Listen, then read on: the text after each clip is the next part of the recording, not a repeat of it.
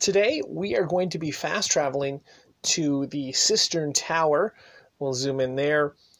And we are looking for this wealth that's underground.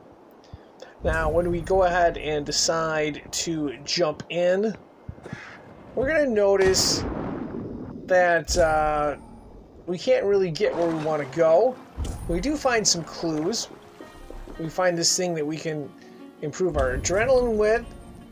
And when we work our way out of the cave, we'll notice there's these things we jump on.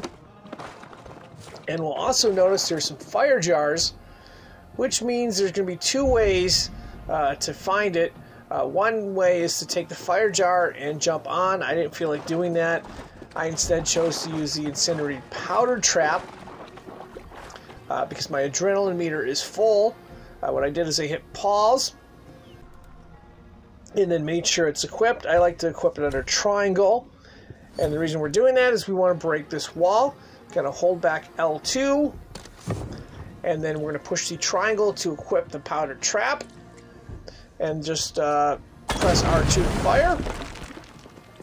And that takes care of the wall problem. And of course behind it is the wealth. Thanks for watching and good luck.